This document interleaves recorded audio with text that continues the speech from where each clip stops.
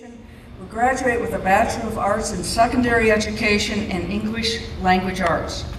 He was on the President's List and has been active in the Bellingham community as drama director at a local church and on the board of directors and the acting volunteer coordinator for a local recovery house. After graduation, he plans on pursuing a teaching career and eventually doing missionary work in Indonesia, helping build schools and orphanages.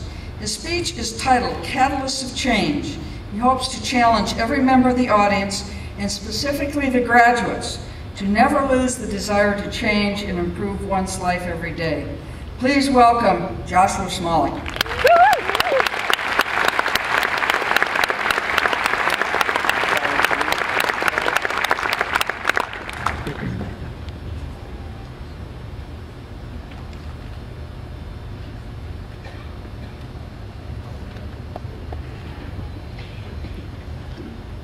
Thank you, President Karen Morse, graduates, families, friends, faculty, staff, and all honored guests. This is a memory that will not soon be forgotten.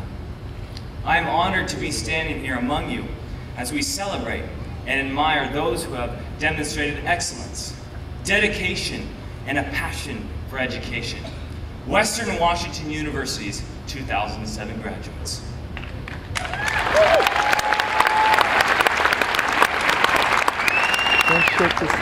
I stand proud of a college that nurtures exemplary students. I'm proud of a college that focuses on excellence, creativity, and engaged learning. I'm proud of a college that embraces diversity and actively serves the community. I stand here especially proud of students who are risk takers, students who make a difference. Some might label us as merely idealists. I might call us effective realists. Clearly, it has been an amazing journey. The wave of continuous classes that seemed endless. Every quarter, another load of books, gallons of coffee, and print quotas certain to be exceeded. Yet there was something strangely addicting about living the college life. It was unique, wild at times, and challenging, but it was fun.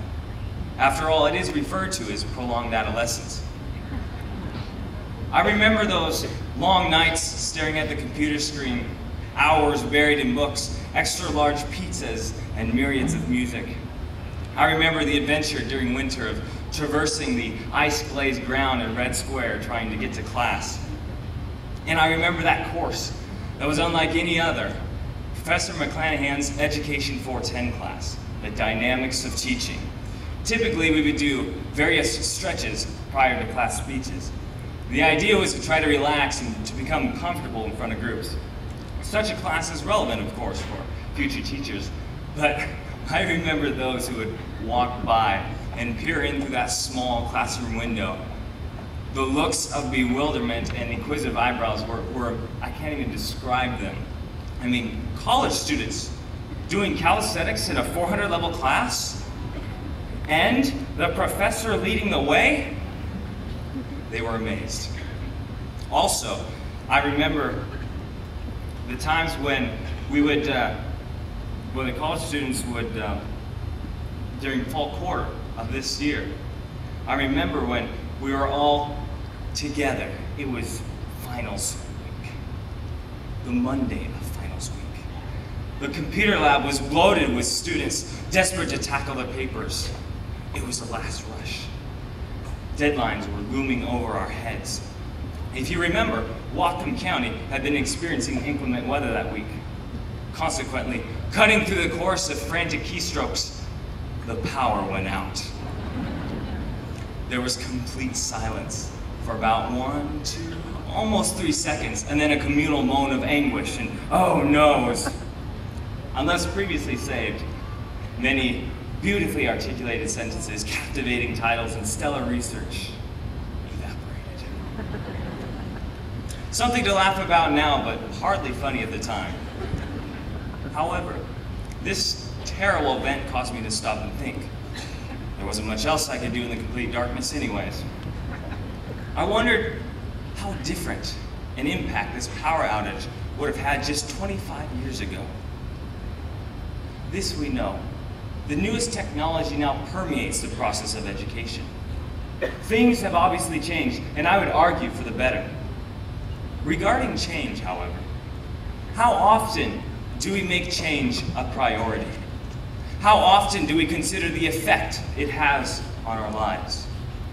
These questions remind me of a hike I took in the North Cascades. At one point, I came alongside a river flowing swiftly and sparkling in the sun, fresh, pure, rapidly moving water. One portion of the river danced off to my right and became a small stream, meandering into the distance. I followed its path until it emptied gracefully into a pond, a stagnant, algae-infested body of water.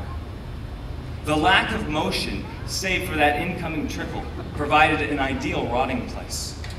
It was the lack of change, the lack of movement forward, that had created this toxic environment. That stream was once part of a larger flow of water, fresh and teeming with life. It got off course. It ceased its progression. Graduates, let's apply this to our lives this morning. The pressure around us here at Western Washington University evokes a passion for ceaseless learning, for progression. The challenge is to transfer that passion to the rest of our life, post-college, in our homes, in our communities, in our jobs. Continuous learning that strives for positive change. See, today we do not cease to be students. We simply add the responsibility of teacher to our lifelong position as students. So from here forward, let us be agents of change, teachers of change. Not so that we can simply say that we've changed, but an actual effort at change that seeks improvement. Winner of the Nobel Peace Prize in 1993 and a strong advocate for freedom and reform, Nelson Mandela spoke of education and its relationship to change in this manner. He said, "Education is the most powerful weapon which you can use to change the world." We possess that weapon. We now have a prized education. Armed with this invaluable education, we are the potential definition of success. Therefore, the onus is on us to embrace lifelong learning and continual change. For me, this means asking myself every evening, what did I do to cause change around me today? And what do I plan to improve tomorrow? Essentially, we cannot let this day be the highlight of our lives. Obviously, we cannot falter in apathy or complacency. We must strive forward like that pure and brilliant river.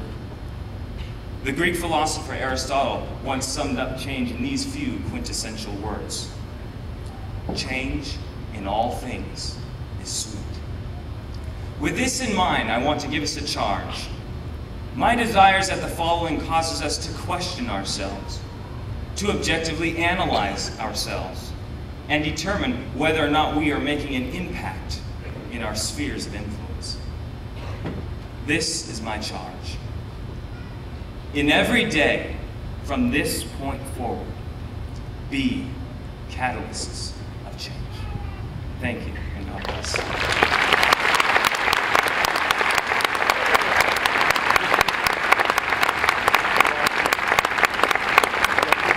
Thank you, Joseph. Dr. Lyra Bodensteiner, please come forward.